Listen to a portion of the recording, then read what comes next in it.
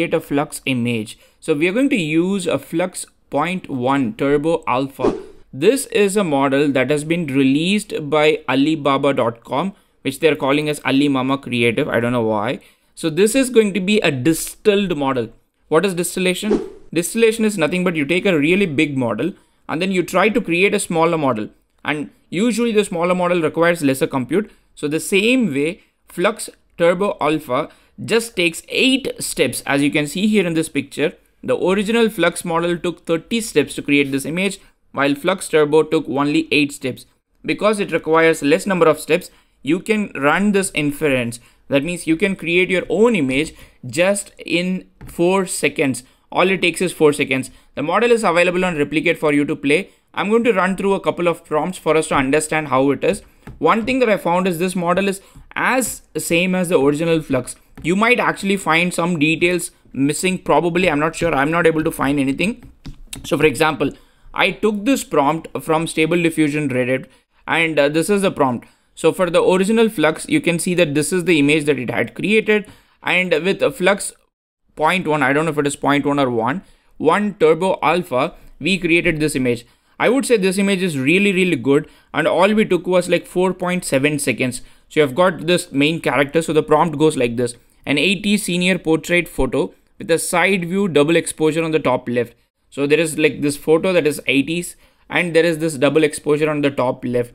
This is a really long prompt. One thing with Flux is it's not like a Stable Diffusion. So you can actually give like proper English prompt, and that can understand these things and summarize and create whatever you want to create.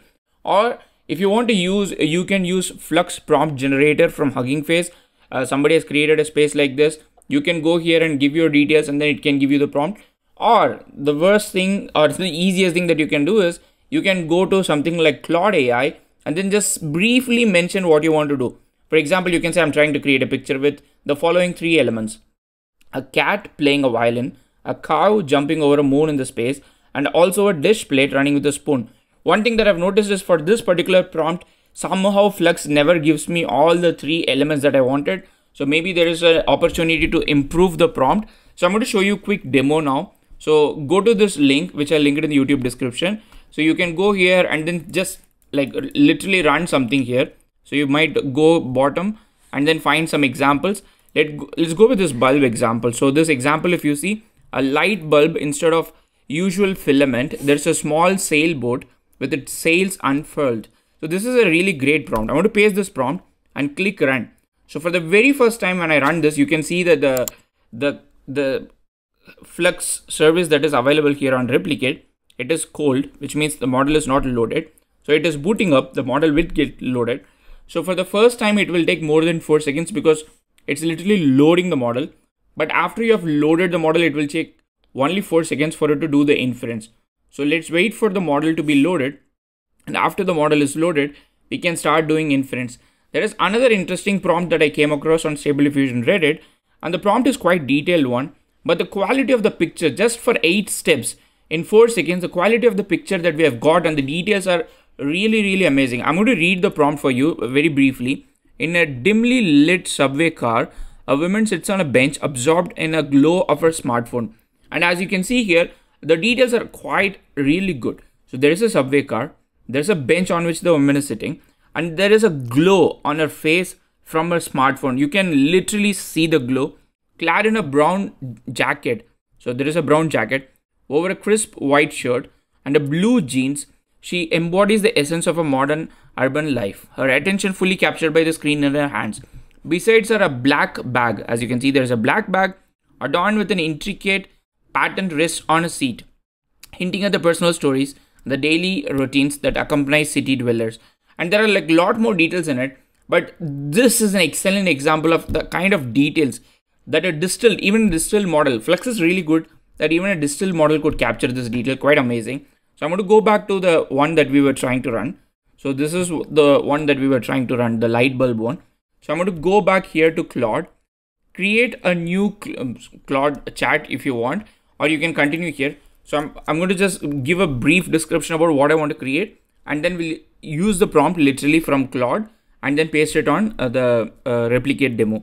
So I'm trying to create an image using stable diffusion. So I'm mentioning stable diffusion here because I don't think Claude would know what is Flux. So stable diffusion kind of can help. But one thing that you have to understand is stable diffusion and Flux have like totally different prompting guides. So just keep that in mind. So I'm trying to create an image using stable diffusion. These are the things I want in the image. So a cat playing a violin, a cow jumping over a moon. Make it a full moon. This is a cover for a kid's story book. So this is all the detail that I'm going to give. I could give the same thing as a prompt, but it may not be really good. So I'm going to just take this prompt that it has given, and it gives me additional details about, why it does such a thing. I'm going to copy this literally, go back to my Flux Turbo Alpha, paste it here and click run. One thing that when you run, something that you need to pay attention to is the seed. So if you want to reproduce this, you need to know the seed. And as we are speaking, within 4 seconds, we already got this. Could be a really great cover for a children's storybook. All you have to do is take this, add a bunch of text. In fact, you can try that with Flux as well.